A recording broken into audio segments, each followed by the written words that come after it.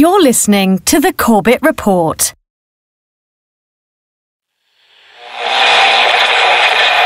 High oil prices helped ExxonMobil boost its profits to nearly $11 billion in the latest quarter. Shell is the latest oil company to report a big rise in profits thanks to higher oil prices. The ability of speculators to profit is surely dwarfed by the ability of oil-producing nations to profit from a higher price of oil. Maybe the easiest way for these guys to make the money, manipulate oil back above $50, even $60. Oil.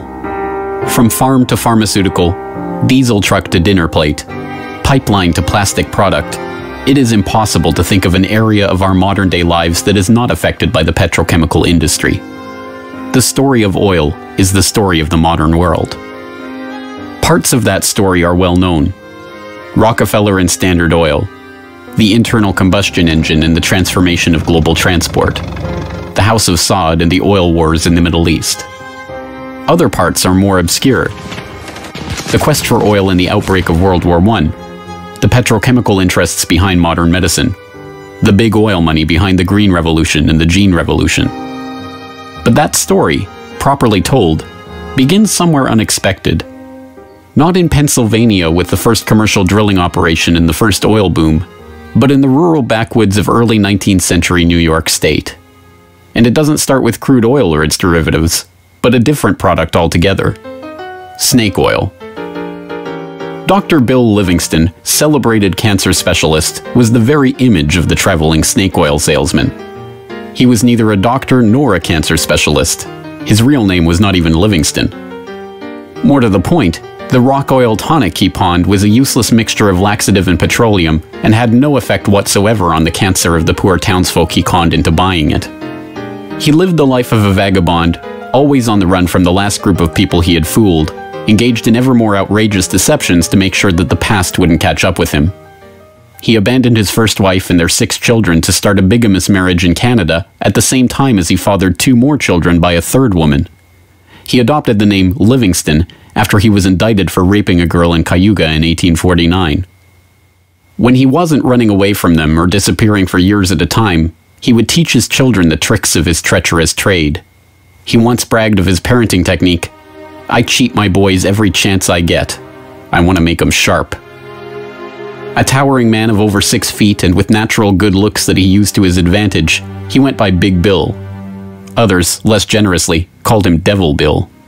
But his real name was William Avery Rockefeller, and it was his son, John D. Rockefeller, who would go on to found the Standard Oil monopoly and become the world's first billionaire.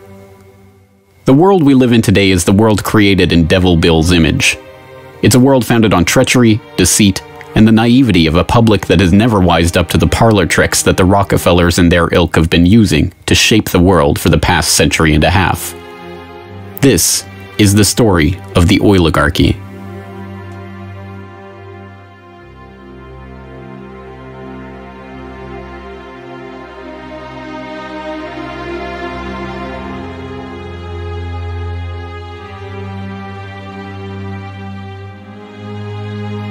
Titusville, 1857. A most unlikely man alights from a railway car into the midst of this sleepy western Pennsylvania town on the shores of Oil Creek. Colonel Edwin Drake. He's from the Pennsylvania Rock Oil Company, and he's here on a mission: to collect oil. Like Dr. Bill, Drake isn't really a colonel. The title is bestowed on him by George Bissell and James Townsend, a lawyer and a banker who started the Pennsylvania Rock Oil Company after they discovered they could distill the region's naturally occurring Seneca oil into lamp oil or kerosene. Drake is actually an unemployed railroad conductor who talked himself into a job after staying at the same hotel as Bissell the year before. Calling him a colonel, it is hoped, will help win the respect of the locals. The locals think he's crazy anyway. Seneca oil is indeed plentiful, bubbling out of seeps and collecting in the creek, but other than as a cure-all medicine or grease for the local sawmill's machinery, it's hardly seen as something valuable. In fact, it can be a downright nuisance, contaminating brine wells that supply Pittsburgh's booming salt industry.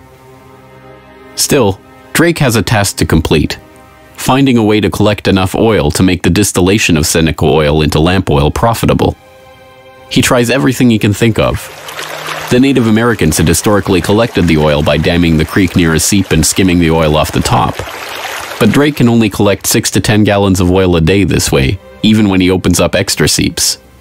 He tries digging a shaft, but the groundwater floods in too quickly. By the summer of 1859, he's desperate. Drake is running out of ideas, Bissell and Townsend are running out of patience, and most importantly, the company is running out of funds.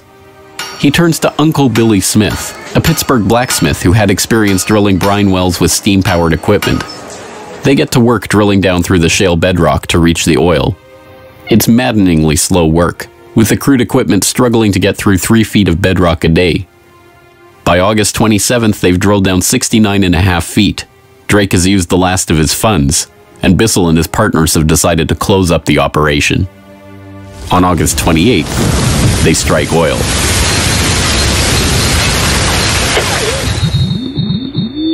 Then on Sunday, August 28, 1859, oil bubbled up the drive pipe. Uncle Billy and his son Sam bailed out several buckets of oil.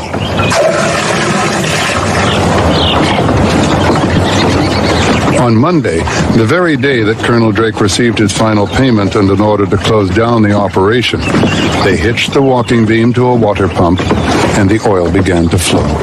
The first oil was to sell for $40 a barrel. Years later, a local newspaper interviewed Uncle Billy about the day they struck oil. I commenced drilling, and at 4 o'clock I struck the oil. I says to Mr. Drake, "Look there, what do you think of this?" He looked down the pipe and said, "What's that?" I said, "That is your fortune."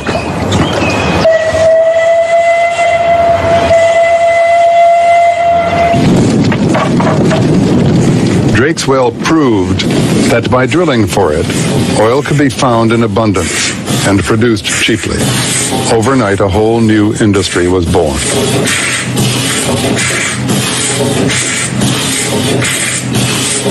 Before long, in millions of homes, farms, and factories around the world, lamps would be lit with kerosene, refined from West Pennsylvania crude.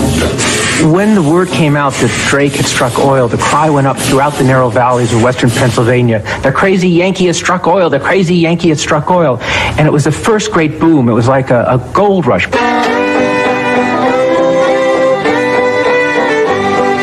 Down in Pennsylvania, there is plenty oil, they say. Petroleum, petroleum, we must all have some.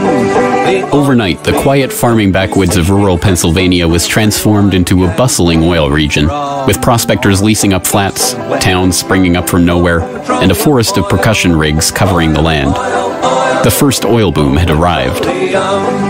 Already poised to make the most of this boom was a young up-and-coming bookkeeper in Cleveland with a head for numbers, John Davison Rockefeller. He had two ambitions in life, to make $100,000 and to live to be 100 years old. John D. set off to make his fortune in the late 1850s, armed with a $1,000 loan from his father, Devil Bill. Grandfather never finished high school and went to Cleveland, having borrowed $1,000 from his father to start business, paid 9% interest on it, incidentally.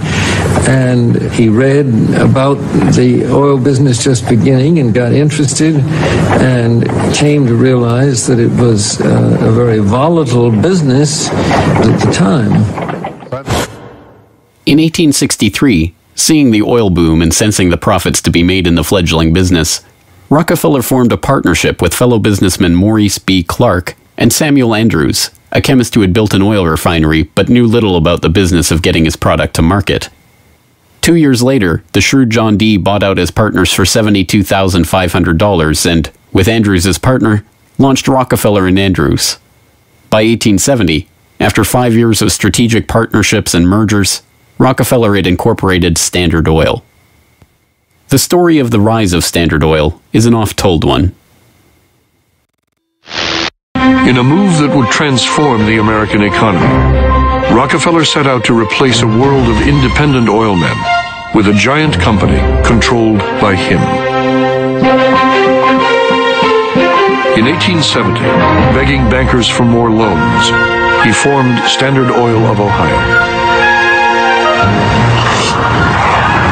The next year, he quietly put what he called Our Plan, his campaign to dominate the volatile oil industry, into devastating effect. Rockefeller knew that the refiner with the lowest transportation cost could bring rivals to their knees.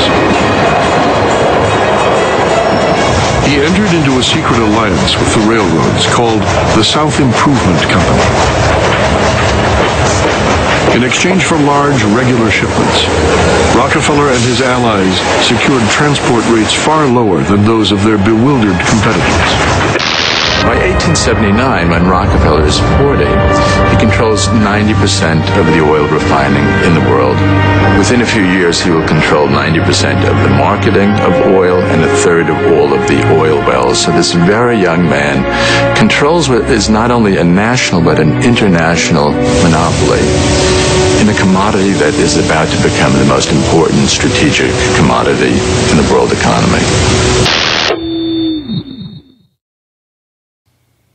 By the 1880s, the American oil industry was the Standard Oil Company, and Standard Oil was John D. Rockefeller.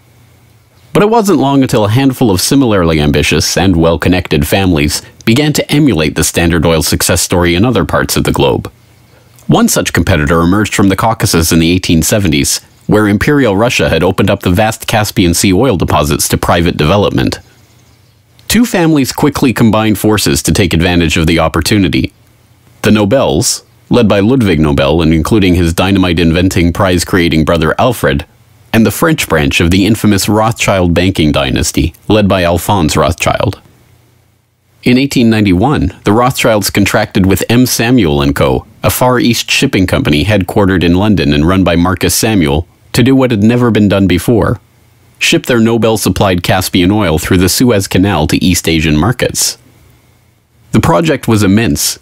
It involved not only sophisticated engineering to construct the first oil tankers to be approved by the Suez Canal Company, but the strictest secrecy. If word of the endeavor was to get back to Rockefeller through his international intelligence network, it would risk bringing the wrath of Standard Oil, which could afford to cut rates and squeeze them out of the market. In the end, they succeeded, and the first bulk tanker, the Murex, sailed through the Suez Canal in 1892 en route to Thailand. In 1897, M. Samuel & Co. became the Shell Transport and Trading Company. Realizing that reliance on the Rothschild Nobel Caspian oil left the company vulnerable to supply shocks, Shell began to look to the Far East for other sources of oil.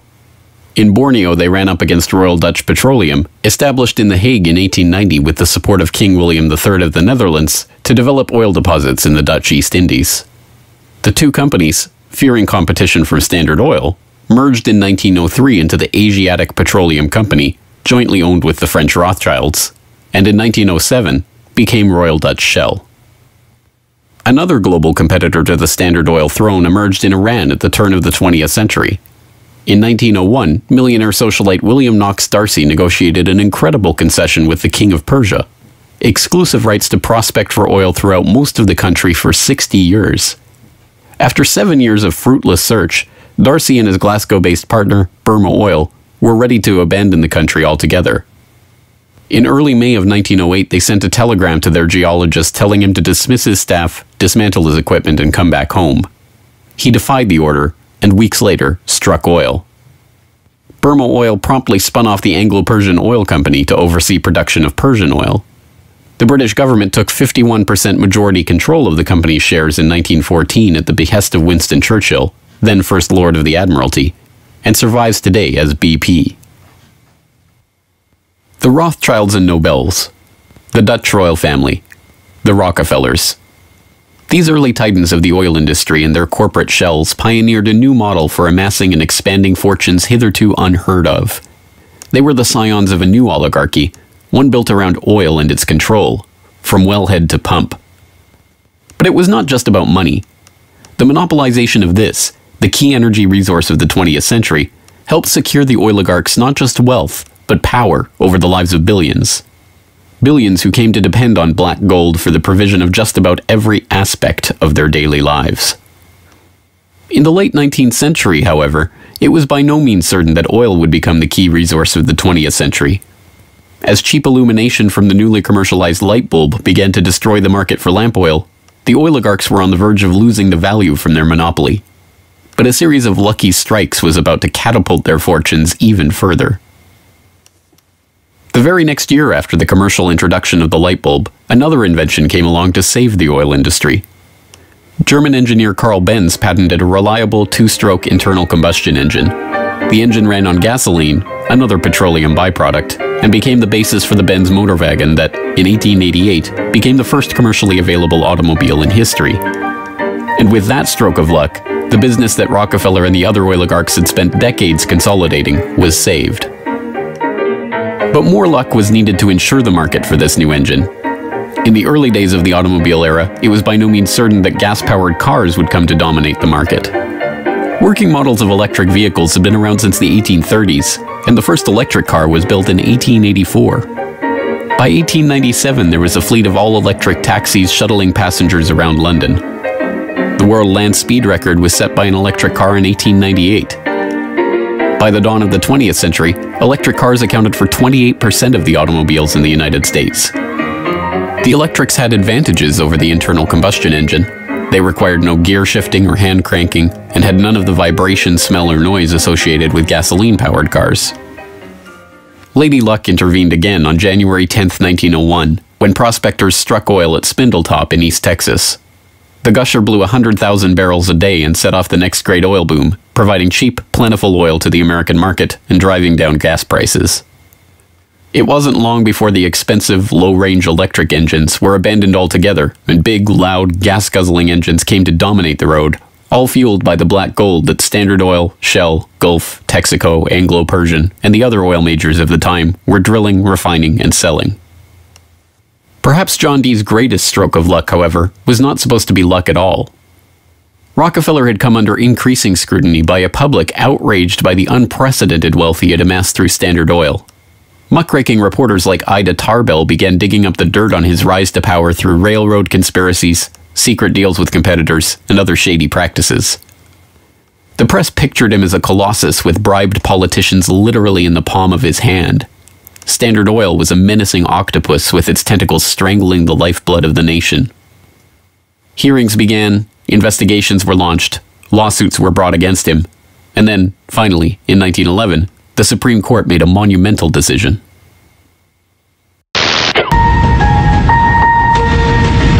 On May 15, 1911, the Supreme Court of the United States declared that Standard Oil was a monopoly in restraint of trade and should be dissolved.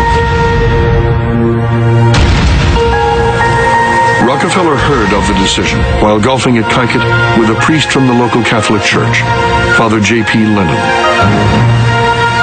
And Rockefeller reacted with amazing aplomb. He turned to the Catholic priest and said, "Father Lennon, have you some money?" And the priest was very startled by the question and said, "No." And then he said, "Why?" And Rockefeller replied, "Buy Standard Oil." As Rockefeller foresaw, the individual Standard Oil companies were worth more than the single corporation. In the next few years, their shares doubled and tripled in value. By the time the reign of cash was over, Rockefeller had the greatest personal fortune in history, nearly 2% of the American economy. And it was really losing the antitrust case that converted John D. Rockefeller into history's first billionaire. So that Standard Oil was punished in the federal antitrust case, but John D. Rockefeller Sr. most assuredly was not. To the amazement of the world, Rockefeller's punishment had in fact been his reward. Rather than being taken down a peg, the splitting up of the Standard Oil monopoly had launched him as the world's only acknowledged billionaire at a time when the average annual income in America was $520. Rockefeller's story was perfectly mirrored by the story of Colonel Edwin Drake. Having struck oil in Titusville and given rise to a billion-dollar global industry, Drake had not had the foresight to patent his drilling technique or even to buy up the land around his own well. He ended up in poverty, relying on an annuity from the state of Pennsylvania to scrape together a living, and dying in 1880. For the oligarchy, the lesson of the rise of Rockefeller was obvious. The more ruthlessly that monopoly was pursued, the tighter that control was grasped, the greater the lust for power and money, the greater the reward would be in the end. From now on, no invention would derail the oil majors from their quest for total control. No competition would be tolerated. No threat to the oligarchs would be allowed to rise.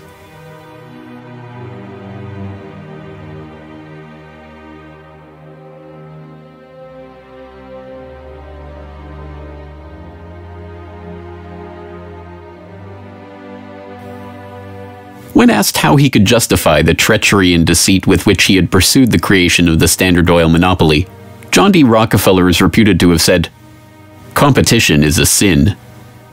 This is the mentality of the monopolist, and it is this justification, framed as religious conviction, that drove the oligarchs to so ruthlessly eliminate anyone who would dare rise up as a pretender to their throne. Ironically, it was the competition between the oligarchs in the early 20th century that helped give rise to an early external threat to their empire: alcohol fuel. As historian Lyle Cummins has noted of the period, the oil trust battles between Rockefeller, the Rothschilds, the Nobels, and Marcus Samuel's Shell kept prices in a state of flux, and engines often had to be adaptable to the fuel that was available. In many areas where oil wasn't available, the alternative was alcohol. Ethyl alcohol had been used as fuel for lamps and engines since the early 19th century. Although it was generally more expensive, alcohol fuel offered a stability of supply that was alluring, especially in areas like London or Paris that did not have predictable access to oil supplies. Alcohol has a lower heat value, or BTU, than gasoline, but a series of tests by the U.S. Geological Survey and the U.S. Navy in 1907 and 1908 proved that the higher compression ratio of alcohol engines could perfectly offset the lower heat value, thus making alcohol and gasoline engines fuel economy equivalent. One early supporter of alcohol fuel was Henry Ford, who designed his Model T to run on either alcohol or gasoline. Sensing an opportunity for new markets to boost the independent American farms that he felt were vital to the nation, Henry Ford told the New York Times, "The fuel of the future is going to come from fruit like that sumac out by the road, or from apples, weeds, sawdust, almost anything. There is fuel in every bit of vegetable matter that can be fermented." Farmers, looking to capitalize on this, lobbied for the repeal of a $2.08 per gallon alcohol tax that had been imposed to help pay for the Civil War. They were aided by those who saw fuel alcohol as a way to break the oligarchs' monopoly. In support of a bill to repeal the alcohol tax, President Teddy Roosevelt told the U.S. Congress in 1906, "The Standard Oil Company has, largely by unfair or unlawful methods, crushed out home competition. It is highly desirable that an element of competition should be introduced by the passage of some such law as that which has already passed the House, putting alcohol used in the arts and manufactures upon the free list." The alcohol tax was repealed in 1906, and for a time corn ethanol at 14 cents a gallon was cheaper than gasoline at 22 cents a gallon. The promise of cheap, unpatentable, unmonopolizable fuel production open to anyone with raw vegetable matter and a still, swept the nation. But cheap, plentiful fuel that can be grown and produced locally and independently is not what the oligarchs had in mind. A 1909 USGS report comparing gas and alcohol engines had noted that a significant point in alcohol fuel's favor was that there were fewer restrictions on alcohol engines. For the oligarchs, the answer was simple: find a way to place greater restrictions on alcohol engines. Thankfully for them, the answer to their problem was already gaining popular support. In the 19th century, America had a drinking problem. By 1830, the average American over 15 years old drank 7 gallons of pure alcohol per year, 3 times higher than today's average. This led to the first anti-alcohol movements in the 1830s and 1840s, and the formation of the Prohibition Party in 1869, and the Women's Christian Temperance Union in the 1870s. The movement enjoyed widespread and growing support, but had few political successes. Maine flirted with prohibition by outlawing the sale and manufacture of liquor in 1851, but the ban only lasted 5 years. This changed with the formation of the Anti-Saloon League in Standard Oil's birth state of Ohio in 1893. The ASL was started by John D. Rockefeller's longtime personal friend Howard Hyde Russell, and was bankrolled in part by generous annual donations from Rockefeller himself. The ASL, with Rockefeller's backing, quickly became the driving force behind a national movement to outlaw the production and sale of alcohol. Rockefeller was a teetotaler himself, not from moral concern, but because he was afraid that good cheer among friends would lead to his downfall in business. Stephen Harkness, one of the silent partner investors in Standard Oil and a director in the company until his death, had caught Rockefeller's eye when he made a fortune buying up whiskey in advance of a new excise tax that he had been tipped about and selling it at a huge profit after the tax kicked in. No, Rockefeller and Standard Oil were not concerned about the moral state of the nation, except as far as it impacted their bottom line. But when Prohibition did come in 1920, it had an interesting side effect. Although it didn't ban the use of ethanol as a fuel directly, it did lead to increasingly burdensome restrictions, requiring producers to add petroleum products to their ethanol to make it poisonous before it could be sold. Alcohol fuel, now completely unable to compete with gasoline, was abandoned altogether by the automobile industry. Another existential threat to the vast fortunes of the early oligarchs was to require an even greater effort at social engineering: public transportation. By the end of World War I, private car ownership was still a relative rarity. Only 1 in 10 Americans owned a car. Rail was still the transportation of choice for the vast majority of the public, and city dwellers in most major cities relied on electric trolley networks to transport them around town.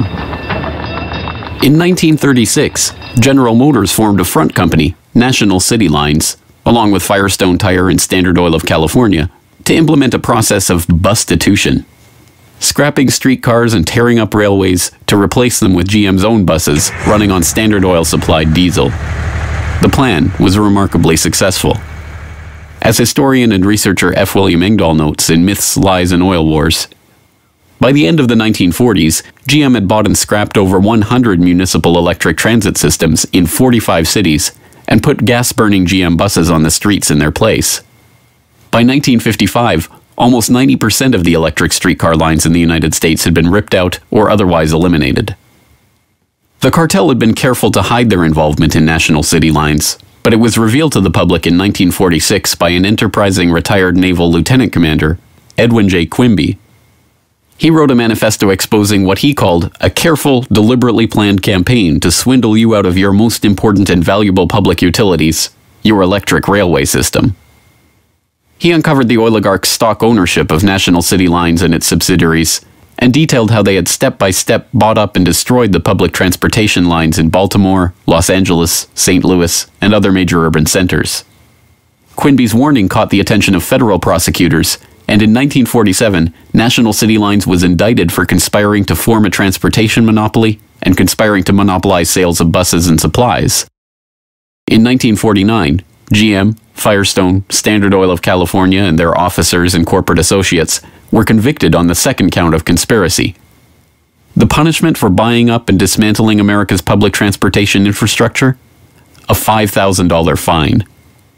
H.C. Grossman, who had been the director of Pacific City Lines when it oversaw the scrapping of Los Angeles' $100 million Pacific Electric system, was fined exactly $1. Unsurprisingly, GM and its associates did not remain in the doghouse for long. In 1953, President Eisenhower appointed Charles Wilson, then the president of General Motors, as Secretary of Defense. Wilson, with Francis DuPont of the Rockefeller-connected DuPont family as chief administrator of federal highways, oversaw one of the largest public works projects in American history, the creation of the interstate highway system. With a war-era excise tax on train tickets still in place, and federally funded highways and airports providing cheaper alternatives, rail travel declined a startling 84% between 1945 and 1964. This social engineering paid off well for Standard Oil and its growing list of petrochemical associates. In the 2.5 decades after the outbreak of World War II, vehicle production in Detroit almost tripled, from 4.5 million cars a year in 1940 to over 11 million in 1965. As a result, sales of refined gasoline over the same period rose 300%. But Rockefeller was not the only oligarch working to crush all opposition to his monopoly. Across the pond, the European oligarchs were working to protect their own oil investments from upstart competitors. In 1889, a consortium of German investors led by Siemens Deutsche Bank obtained a concession from the Turkish government for extension of a railway line connecting Berlin to Basra on the Persian Gulf via Baghdad in what was then part of the Ottoman Empire. The Berlin-Baghdad railway concession was for 99 years and came with mineral rights for 20 kilometers on either side of the line. An especially lucrative deal since the rail cut right through the heart of the still untapped Mesopotamian oil region south of Mosul along the Tigris River. For the powers behind the British Empire, concerned with the military rise of Germany, this deal was unacceptable. Well, Germany, in the end of the 19th century, was looking for outlets for its exports, its industrial exports, as the German economy was growing like China is growing in the last 30 years. And they decided that Turkey would be an ideal strategic trade partner for Germany. And Georg von Siemens, one of the directors of Deutsche Bank, came up with a strategy to extend a railway from Berlin all the way down to Baghdad, which was then part of the Ottoman Empire, Baghdad in Iraq today, near the Persian Gulf. And German military began training the Turkish military. The German industry began investing in Turkey. They saw a huge potential market to begin bringing Turkey into the 20th century economically. Well, Deutsche Bank also negotiated mineral rights. I think it was 20 kilometers on either side of the railway. And it was already known in 1914 that Mosul and these other areas contained huge petroleum deposits. Well, why is that significant? At the end of the century, 19th century, Jack Fisher, the Lord of the Admiralty and the head of the Royal Navy, advocated the conversion of the British Navy from coal-fired to oil-fired, that it would have a qualitative strategic improvement in their every aspect of warship design. And since Britain didn't know that they had any oil back then, they went to Persia and swindled the Shah at that time out of oil rights in Persia. They went to Kuwait and backed a coup d'etat of the Al-Sabah family to be a British pawn, and they literally wrote a contract with him that nothing that Kuwait does with the outside world will be done without approval of the British governor. And Kuwait was known to have oil and lying right on the Persian Gulf. Well, the British looked at this railway plan of the Germans going right down to Baghdad and said, my God, you can put soldiers on rail cars and bring them down and threaten the oil lifeline of the British Navy. This is a strategic move by the Germans. It also would make Germany independent of the British control of the seas. The British oligarchs, including the British Crown with its hidden controlling stake in Anglo-Persian oil and the Rothschilds merchant Marcus Samuel at Royal Dutch Shell, sought to counter this German threat to their commercial and strategic interests. They used Armenian-born, naturalized British citizen Calouste Gulbenkian, the architect of the Royal Dutch Shell merger, in order, as he later recalled, to see British influence get the upper hand in Turkey against the Germans. If that was his task, it was a remarkable success. In 1909, the British set up the Turkish National Bank, which was Turkish in name only. Founded by London banker Sir Edward Castle and with directors like Hugo Baring of the Barings banking family, Castle himself, and Gulbenkian, the bank set up the Turkish Petroleum Company in 1912. Formed explicitly to exploit the petroleum-rich oil fields of Iraq, then part of the Ottoman Empire, Gulbenkian brokered a deal that forced Deutsche Bank, with its 40-kilometer concessions along the oil-rich Baghdad railway line, into a junior partnership in the company. The stock was split so the British government's Anglo-Persian Oil Company owned half the shares, with Royal Dutch Shell and Deutsche Bank splitting the other half. Their plan to take over Germany's Turkish oil interests had been successful, but in an amazing irony, it didn't even matter. Gulbenkian finished negotiations for the Iraqi oil concession on June 28, 1914, the same day Archduke Ferdinand was shot in Sarajevo. An alliance the British had been brokering for years to constrain the rising German threat, an alliance involving France and Russia, kicked into motion, and the world was engulfed in war. By the end of World War I, The British and their allies had taken over Iraq and its oil deposits anyway. Germany had been completely cut out, and Gulbenkian, their scheming servant, received 5% of all oil field proceeds in the newly minted country. As the century wore on, the oil industry grew beyond the control of the handful of families that had dominated it since its inception. Oil deposits were located around the globe, and the resources of entire nation-states were marshaled to control them. Now, threats to the oligarchs and their interests required multilateral, multinational responses, and the consequences of those deals were felt worldwide. The story of the oil shock of 1973, as it has been delivered to us by the history books, is well known. By the late 1960s, the nation relied on imported oil to keep the economy strong. Then, in the early 1970s, oil-dependent America's nightmares came true. 13 oil-producing countries in the Middle East and South America formed OPEC, the Organization of Petroleum Exporting Countries.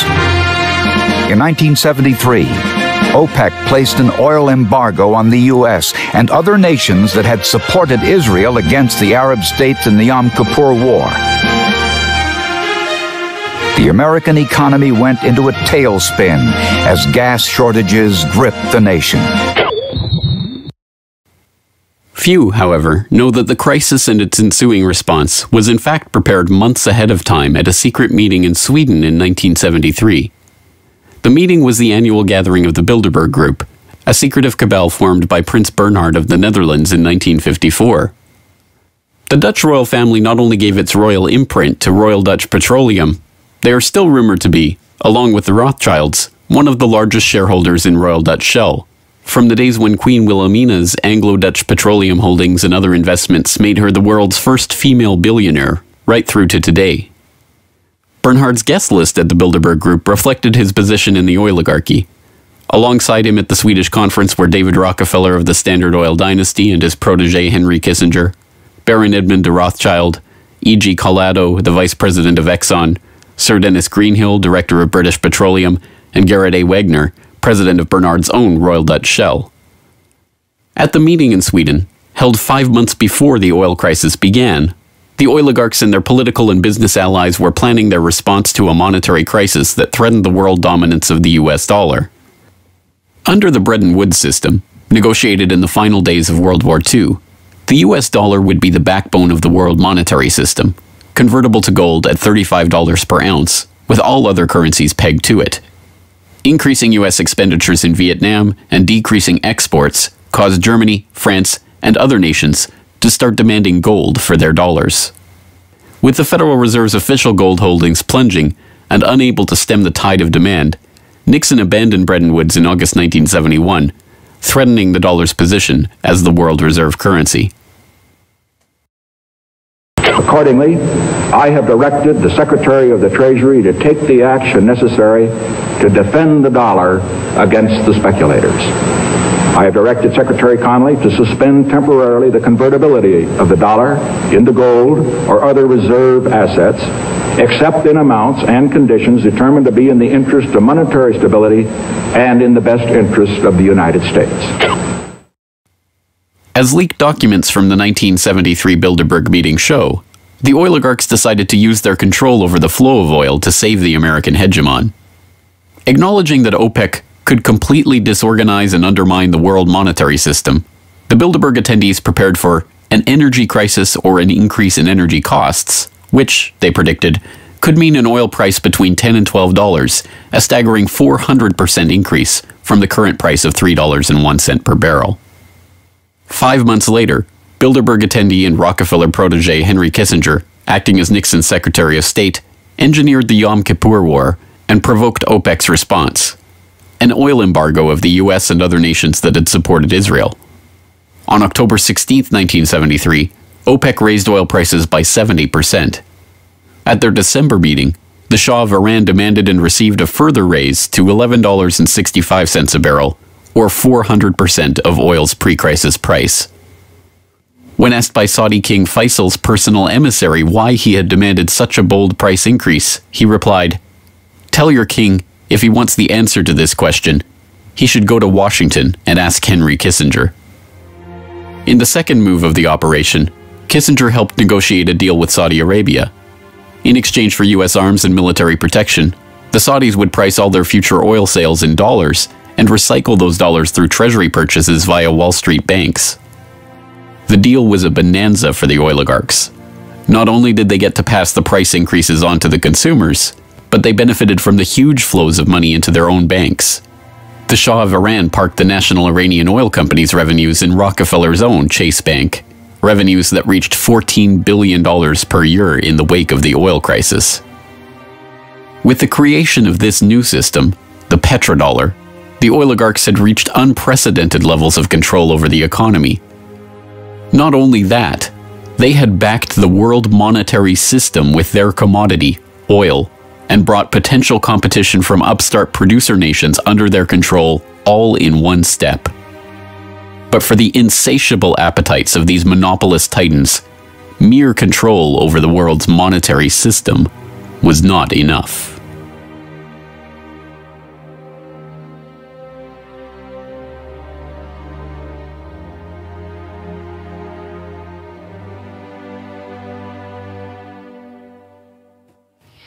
In the 19th century, railroad conspiracies and predatory pricing had been enough to assure the oligarchs' monopoly. But by the time that the British Crown, the Dutch royal family, the Rothschilds, and the other European oligarchs began opening up the Middle East and the Far East to oil exploration in the early 20th century, the goal was no longer to maximize profits or control the oil industry. It was not even to control international diplomacy. It was to control and shape the world itself, its resources, its environment, and its people. In order to achieve this goal, the oligarchy would need a facelift. In the current age, with the Rockefeller name now more likely to be associated with Rockefeller Plaza or Rockefeller University than Standard Oil, it is difficult to understand just how hated John D. was in his own day. He was the head of the Standard Oil Hydra, an octopus strangling the world in his tentacles, a cutthroat gardener pruning the competitors from the flower of his oil monopoly. As one of the richest men the world had ever known, he was an easy target for the average working man's frustration and a magnet for the poor seeking help. He received on average 50 to 60,000 letters a month asking for help. Dozens of people followed him in the street. Literally, crowds stood around the Standard Oil offices, waiting for him to come out. Little children, painfully thin, crying in the street and so on. Rockefeller felt overwhelmed. Besieged by the downtrodden, despised by the working man, hounded by Ida Tarbell and the muckraking press, John D. had the mother of all PR problems. The answer was simple: invent the PR industry. He hired Ivy Ledbetter Lee, a journalist turned communications expert who invented the modern public relations industry, to burnish the Rockefellers' tarnished image. It was Lee that suggested giving the family name to Rockefeller Center and filming John D. handing out dimes in public. An early master of public relations, Lee used the media which the muckrakers had used to disgrace Rockefeller to turn him into a sympathetic figure. Ivy Lee recognized early the power of the new moving picture and used newsreels to show a remarkably benevolent Rockefeller. I am very grateful to you and to a host of people who are so kind and good to me all the time. Why? Because you're so good to everybody. Yes, you are. As Ivy Lee began to kind of control his public image, he became oddly a kind of American character. And people kind of warmed to him in a bizarre sort of way. It was like having Frankenstein on the loose walking around New York City or something like that, with a cane and a long hat. Although this plane never takes off, this photo opportunity was presented as Senior's first flight. Perhaps Ivy Lee's most brilliant public relations move was the casting of Rockefeller as the man who gave out dimes. Don't you give her a dime, Mr. Rockefeller?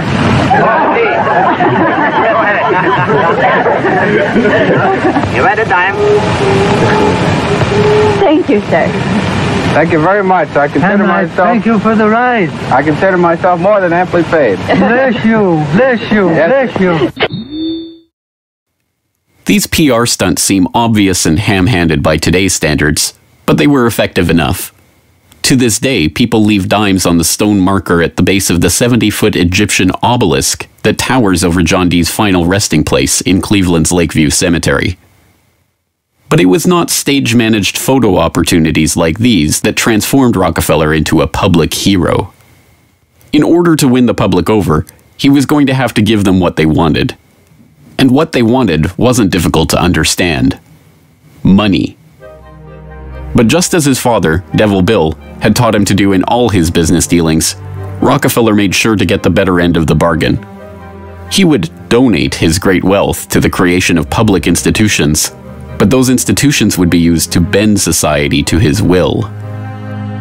As every would-be ruler throughout history has realized, society has to be transformed from the ground up. Americans in the 19th century still prized education and intellectual pursuits, with the 1840 census finding unsurprisingly that the United States, a nation that had been mobilized by tracts like Thomas Paine's remarkably popular Common Sense, was a nation of readers with a remarkable 93% to 100% literacy rate. Before the first compulsory schooling laws in Massachusetts in 1852, education was private and decentralized, and as a result classical education, including study of Greek and Latin and a solid grounding in history and science, was widespread.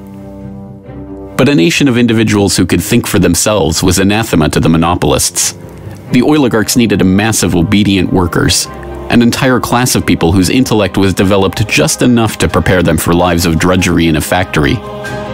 Into the midst stepped John D. Rockefeller with his first great act of public charity, the establishment of the University of Chicago. He was aided in this task by Frederick Taylor Gates, a Baptist minister that Rockefeller befriended in 1889 and who would go on to be John Dee's most trusted philanthropic advisor. Gates would go on to write a short tract, The Country School of Tomorrow, that laid out the Rockefeller plan for education. In our dream, we have limitless resources, and the people yield themselves with perfect docility to our molding hand. The present educational conventions fade from our minds, and, unhampered by tradition, we work our own goodwill upon a grateful and responsive folk. We shall not try to make these people or any of their children into philosophers, or men of learning or science. We are not to raise up from among them authors, orators, poets, or men of letters. We shall not search for embryo great artists, painters, musicians, nor will we cherish even the humbler ambition to raise up from among them lawyers, doctors, preachers, politicians, statesmen, of whom we now have ample supply. Although Rockefeller's resources weren't exactly limitless, they might as well have been. In 1902, he established the General Education Board to help implement Gates's vision for the Country School of Tomorrow with a staggering $180 million endowment. The Rockefeller influence on education was felt almost immediately, and it was amplified by help from fellow monopolists of the era who were approaching the topic of philanthropy from the same angle. Although best known as a steel magnate, Andrew Carnegie's fortune started on the railroads transporting Rockefeller's Standard Oil around the country, and was greatly magnified by a lucrative investment in property near Oil Creek that provided steady, profitable oil sales. In 1905, he established the Carnegie Foundation for the Advancement of Teaching, a tax-free foundation through which Carnegie and his appointees could direct the development of the education system in the United States and, eventually, worldwide. In 1910, Rockefeller followed suit by establishing the Rockefeller Foundation, which became the tax-free umbrella organization for his philanthropic ambitions. As the Reese Committee, a congressional investigation into the activities of these tax-free foundations in the 1950s, discovered, it wasn't long before Carnegie's endowment approached Rockefeller's foundation with a proposal to cooperate on their shared desire to transform the American education system in their own image. Norman Dodd, the director of research for the congressional committee who was granted access to the Carnegie Endowment's board minutes, explains. So they approach the Rockefeller Foundation with the suggestion that that portion of education which could be considered domestic be handled by the Rockefeller Foundation, and that portion which is international should be handled by the endowment. And they then decide that the key to the success of these two operations lay in an alteration in the teaching of American history. So they approach 4 of the then most prominent teachers of American history in the country, people like Charles and Mary Bird, and their suggestion to them is, will they alter the manner in which they present this subject, and they get turned down flat. So they then decide that it is necessary for them to do, as they say, build our own stable of historians. And then they approach the Guggenheim Foundation, which specializes in fellowships, and say, when we find young men in the process of studying for doctorates in the field of American history, and we feel that they are the right caliber, will you grant them fellowships on our say-so? And the answer is yes. So under that condition, eventually they assemble 20. And they take this 20 potential teachers of American history to London, and there they're briefed into what is expected of them when, as and if they secure appointments in keeping with the doctorates they will have earned. And that group of 20 historians ultimately becomes the nucleus of the American Historical Association. And then toward the end of the 1920s, the endowment grants to the American Historical Association $400,000 for a study of our history in a manner which points to what can this country can it look forward to in the future. And that culminates in a 7-volume study, the last volume of which is, of course, in essence a summary of the contents of the other 6. And the essence of the last volume is the future of this country belongs to collectivism administered with characteristic American efficiency. With this base for transformation firmly established, the Rockefeller Foundation and like-minded organizations embarked on a program so ambitious that it almost defies comprehension. They transformed the practice of medicine. As usual, the oligarchs that funded this change were also there to profit from it, and once again, John D. took his cue from Devil Bill's example. William Rockefeller had called his brand of snake oil New Joel for New Oil, and Standard Oil spun off New Joel as a laxative under their Stanco subsidiary. Manufactured on the same premises as Flit, an insecticide also derived from Standard Oil's byproducts, New Joel sold at the druggist for 28 cents per 6-ounce bottle. It cost Standard Oil less than 1/5 of a cent to manufacture. Pharmaceuticals provided a lucrative new opportunity for the oligarchs, but in a turn-of-the-century America that was still largely based on naturopathic, herbal remedies, it was a tough sell. The oligarchy went to work changing that.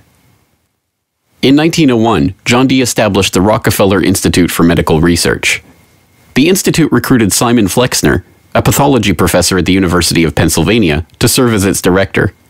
His brother, Abraham, was an educator who was contracted by the Carnegie Foundation to write a report on the state of the American medical education system. His study, the Flexner Report, along with the hundreds of millions of dollars that the Rockefeller and Carnegie Foundations were to shower on medical research in the coming years, resulted in a sweeping overhaul of the American medical system.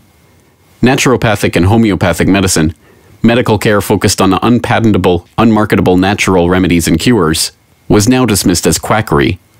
only drug-based allopathic medicine requiring expensive medical procedures and lengthy hospital stays was to be taken seriously.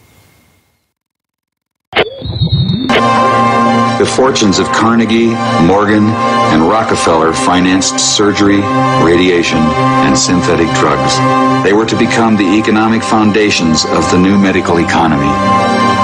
The takeover of the medical industry was accomplished by the takeover of the medical schools.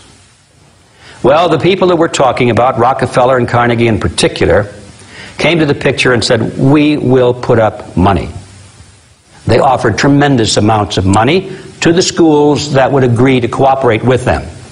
The donors said to the schools, we're giving you all this money. Now, would it be too much to ask if we could put some of our people on your board of directors to see that our money is being spent wisely? Almost overnight, all of the major universities received large grants from these sources and also accepted 1, 2, or 3 of these people that I mentioned on their board of directors, and the schools literally were taken over by the financial interests that put up the money. Now, what happened as a result of that is that the schools did receive an infusion of money. They were able to build new buildings. They were able to add expensive equipment to their laboratories. They were able to hire top-notch teachers. But at the same time as doing that, they skewed the whole thing in the direction of pharmaceutical drugs. That was the efficiency in philanthropy. The doctors from that point forward in history would be taught pharmaceutical drugs. All of the great teaching institutions in America were captured by the pharmaceutical interests in this fashion. And it's amazing how little money it really took to do it. The oligarchy birthed entire medical industries from their own research centers and then sold their own products from their own petrochemical companies as the cure. It was Frank Howard, a Standard Oil of New Jersey executive, who would go on to persuade Alfred Sloan and Charles Kettering to donate their fortunes to the cancer center that would then bear their name. As director of research at Sloan Kettering, Howard appointed Cornelius Rhodes, a Rockefeller Institute pathologist, to develop his wartime research on mustard gas for the U.S. Army into a new cancer therapy. Under Rhodes's leadership, nearly the entire program and staff of the Chemical War Service was reformed into the Sloan Kettering Drug Development Program, where they worked on converting mustard gas into chemotherapy. And once again, the Rockefellers' own snake oil was being sold as a cancer cure-all. The oligarchs' interest in the burgeoning pharmaceutical industry converged in companies like IG Farben, a drug and chemical cartel formed in Germany in the early 20th century. Royal Dutch's own Prince Bernhard served on an IG Farben subsidiary's board in the 1930s, and the cartel's American operation, set up in cooperation with Standard Oil, included on its board Standard Oil president Walter Teagle, as well as Paul Warburg of Kuhn Loeb and Company, itself headed by Jacob Schiff of the Rothschild broker family. At its height, IG Farben was the largest chemical company in the world, and the 4th largest industrial concern in the world, right behind Standard Oil of New Jersey. The company was broken up after World War II, but like Standard Oil, its various pieces remained intact, and today BASF, one of its chemical offshoots, remains the largest chemical company in the world, while Bayer and Sanofi, 2 of its pharmaceutical offshoots, are among the largest pharmaceutical companies in the world. Not content merely to monopolize the fields of education and medicine, the same oligarchical interests banded together to take control of America's finances. In 1910, John D. Rockefeller Jr.'s own father-in-law, Senator Nelson Aldrich, Frank Vanderlip of the National City Bank, and Paul Warburg, as well as various agents of J.P. Morgan, met in complete secrecy on Jekyll Island to hammer out the details of what would go on to become the Federal Reserve, America's central bank. The Fed, established in 1913, would be run by hand-picked appointees of the oligarchy and their banking associates, including, perhaps inevitably, Standard Oil president and American IG director Walter Teagle. The Rockefeller family would go on to formally enter the banking field in the 1950s when James Stillman Rockefeller, the grandson of John D's brother, was appointed director of National City Bank. Meanwhile, John D's own grandson, David Rockefeller, would go on to take over Chase Manhattan Bank, the longtime banking partner of the Standard Oil empire. In this move, The Rockefeller story perfectly mirrored that of their fellow oligarchs, the Rothschilds. Whereas the Rothschilds had supplemented their banking fortune with their oil interests, the Rockefellers supplemented their oil fortune with banking interests. Springboarding from success to success as they consolidated monopolies across every field of human activity, the oligarchs' ambitions became even larger. This time, their goal was to consolidate control over the very food supply of the world itself. And once again, they would use philanthropy as the cover for their business takeover. The Green Revolution began in 1943 when plant geneticist Norman Borlaug and a team of researchers arrived on Mexican soil. His goal was to improve agricultural techniques and biotechnological methodologies, which in turn would help alleviate starvation and improve the living quality of developing nations. Creating new genetically modified strains of wheat, rice, maize, and other crops, Borlaug planned to win the battle against world hunger. The hope was that these new crops and farming techniques would rescue third world countries from the brink of starvation. That's exactly what happened. The agricultural innovations brought to the poverty-stricken countries gave the farmers the skills and resources necessary to sustain themselves. This triggered a chain of events that would allow these once struggling nations to survive. Agricultural exports soared in quantity and diversity and allowed the countries to become self-sufficient. As the genetically modified crops thrived, farmers were able to use their increased income to purchase newer and superior farming machinery. This increase in revenue made farming easier, more reliable, and more efficient. The Green Revolution led to the modernization of agriculture and has had a profound social, economic, and political impact on the world. The Mexican government turned to the Rockefeller Foundation in their endeavor to nourish Mexico through agriculture.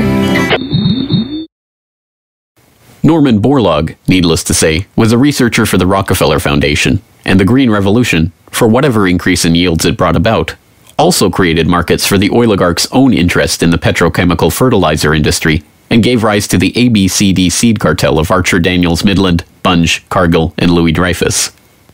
These companies, along with their associated interests in the food packaging and processing industry, formed the core of American agribusiness, a concept developed at Harvard Business School in the 1950s with the help of research conducted by Vasily Leontief for the Rockefeller Foundation.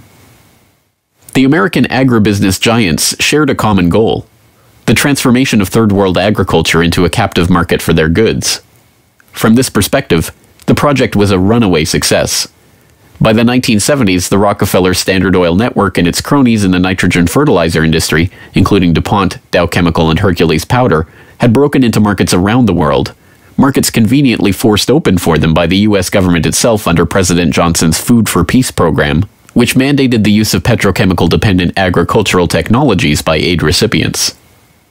Unable to afford these new technologies themselves, the impoverished Third World beneficiaries of this revolution relied on loans from the International Monetary Fund and the World Bank, handled by Rockefeller's own Chase Manhattan Bank and guaranteed by the U.S. government. The real costs of the Green Revolution, economic, agricultural, and environmental, are seldom tallied. Access to these debt-financed petrochemical-dependent technologies exacerbated the difference between the rich landowning class and the landless peasants in countries like India, where land reform and abolition of usury were dropped from the political agenda after the Green Revolution took over.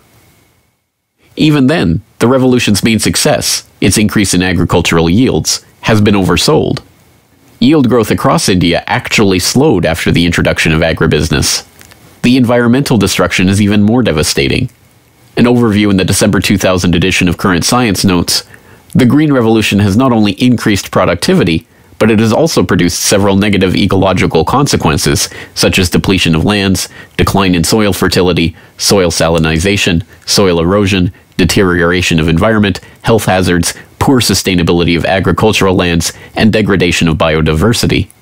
Indiscriminate use of pesticides, irrigation, and imbalanced fertilization has threatened sustainability. The Rockefeller Foundation even acknowledges the critiques of the Green Revolution it funded into existence, insisting that current initiatives take into account lessons learned. Even so, the Foundation continues to fund research and write reports on how to improve prospects for agribusiness investment in its target markets. As egregious as the Green Revolution was and continues to be, however, in many ways it was just the prelude to an even more ambitious project, the Gene Revolution. Now the project is not merely to monopolize the technologies, supplies, and chemical inputs for agriculture worldwide, but to monopolize the food supply itself through the replacement of the world's natural seeds with patentable, genetically modified crops. The players involved in this Gene Revolution are almost identical to the players in the Green Revolution, with IG Farben offshoots, Bayer Crop Science and BASF Plant Science, mingling with traditional oligarch associate companies like Dow AgroScience, DuPont Biotechnology, and, of course, Monsanto, all funded by the Rockefeller Foundation and fellow philanthropists at the Ford Foundation, the Bill and Melinda Gates Foundation, and like-minded organizations.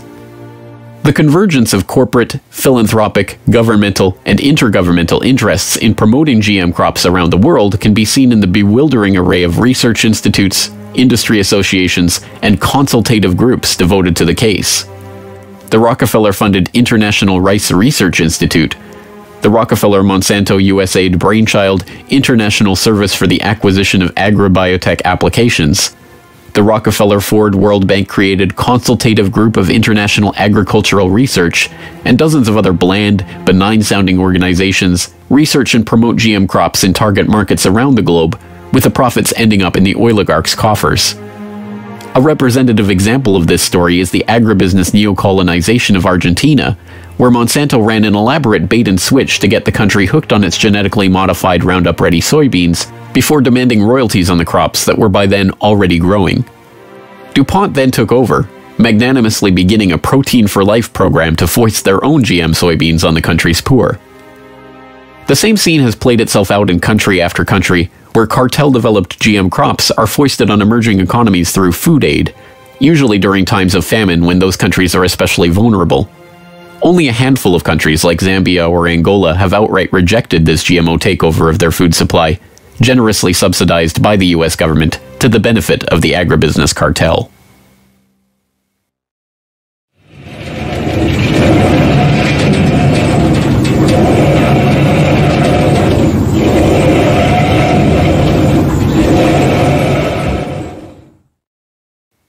From cutthroat pioneers of the early oil industry to Machiavellian social engineers and geopolitical schemers, the oligarchs have come a long way since the days of Devil Bill's snake oil cure-alls. But his use of every form of deception and trickery to swindle the public informed how John D. and the rest of the oligarchs built up their business interests. As the 20th century drew to a close, it was obvious that for the powerful cartel that built the oil industry, the Rockefellers, the Rothschilds, the British and Dutch royal families, it was no longer about oil, if it ever really was. The takeover of education, of medicine, of the monetary system, of the food supply itself, showed that the aim was much greater than a mere oil monopoly. It was the quest to monopolize all aspects of life, to erect the perfect system of control over every aspect of society, every sector from which any threat of competition to their power could emerge. They had been remarkably, almost unbelievably successful.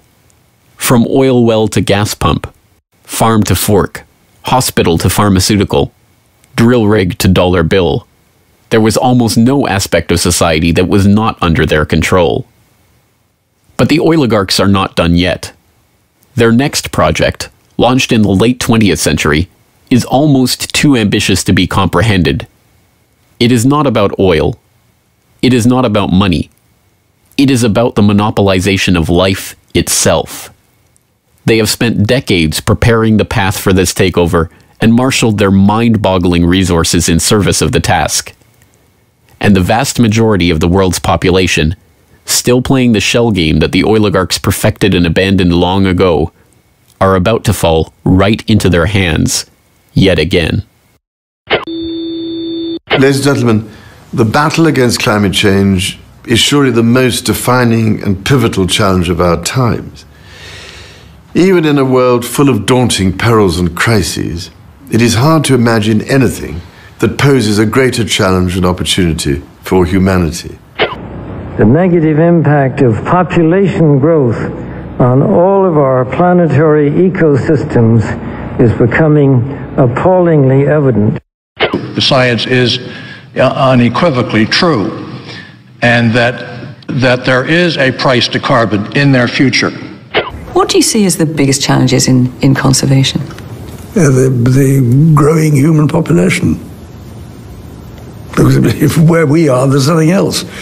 We have to start spending money, fast on the solutions that we have in hand to try and help these countries which are already seeing the effects of climate change today and seeing the effects of our consumption, basically. David Rothschild, thank you so much for joining us here on Bloomberg. Down in Pennsylvania, there is plenty oil, they say. Petroleum, petroleum, we must all have some. The oily fever, don't you see, infects most every live Yankee. From north, from east and west they come for petroleum oil. Oil, oil, oil, oh petroleum. Oil, oil, oil, petroleum.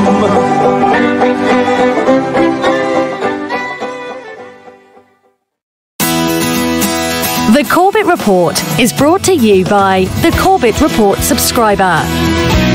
A weekly newsletter featuring James Corbett's International Forecaster editorial, recommended reading and viewing, discounts on Corbett Report DVDs, and once a month, a subscriber-only video. Sign up today to start receiving your copy at corbettreport.com/support.